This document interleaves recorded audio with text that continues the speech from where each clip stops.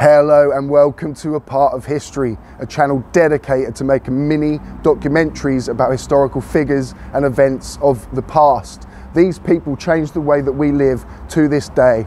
Behind me over my shoulder is the location of a settlement of a divorce of one of the most hated women in 1936. Born Bessie Wallace Warfield, you may know her as Wallace Simpson. Born on June the 19th, 1896 in Pennsylvania, Wallace was an American socialite that gained the affections of Edward, the Prince of Wales. He was the son of King George V and heir to the throne. After George's death in 1936, Edward himself became King Edward VIII. Now the reason why Wallace was so disliked is very simple.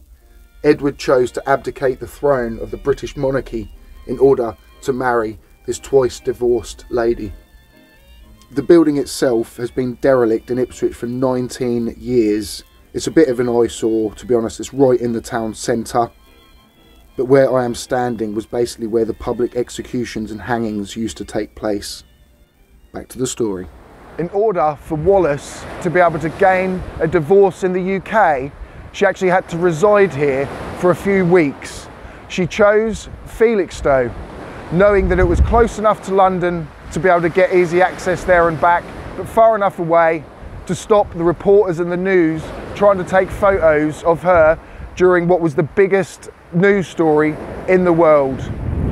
It was actually reported that the king himself did visit Felixstowe and he landed on the cliffs behind. He flew in on his private plane, just spoke to a local resident, and he said his granddad could actually remember the king coming to visit, and he actually had a pint in a pub down the road, which we are now going to go and visit.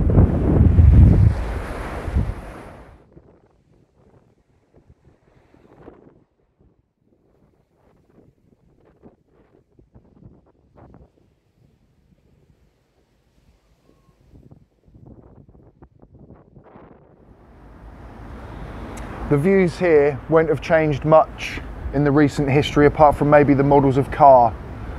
I've come to the Fludgers pub where the king himself was known to come and have a pint whilst he was contemplating abdicating as King of England.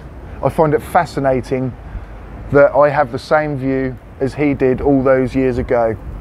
Cheers. In Felixstowe, Wallace found herself worlds apart from her normal high societal social life. Even though Edward had managed to come to an agreement with the British press to keep quiet about the scandalous affair, it did not stop the rest of Europe and America from hounding Wallace's every move.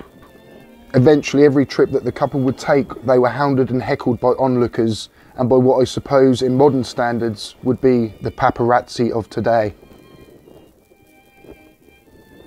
One of these trips to Europe, which was probably the most controversial, was when the couple were pictured with Adolf Hitler. Rumours were spreading that Wallace was actually passing on intelligence to the Nazi regime.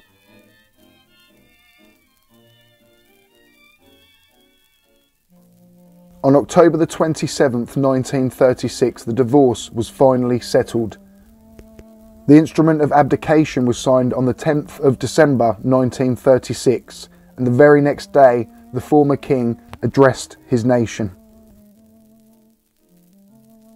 To carry the heavy burden of responsibility and to discharge my duties as king as I would wish to do, without the help and support of the woman I love.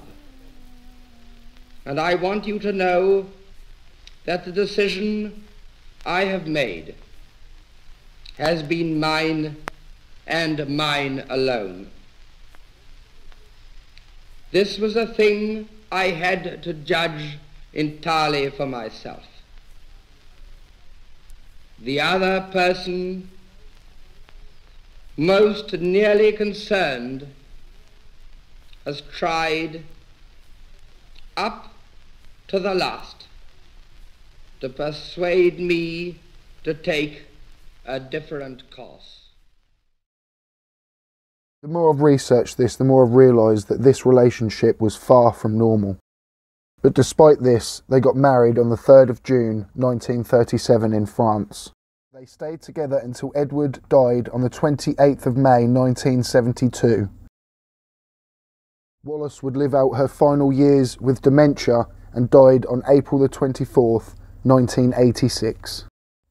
And the rest, as they say, is a part of history.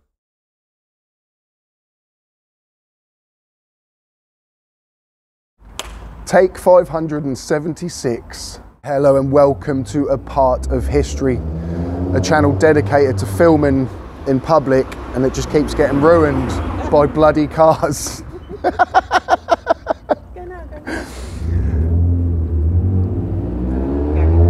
Oh, right. Hello and welcome to A Part. Oh my God.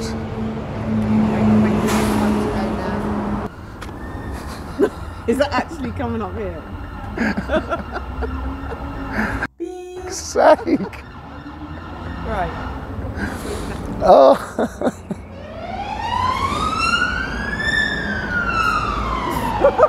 No, not this time.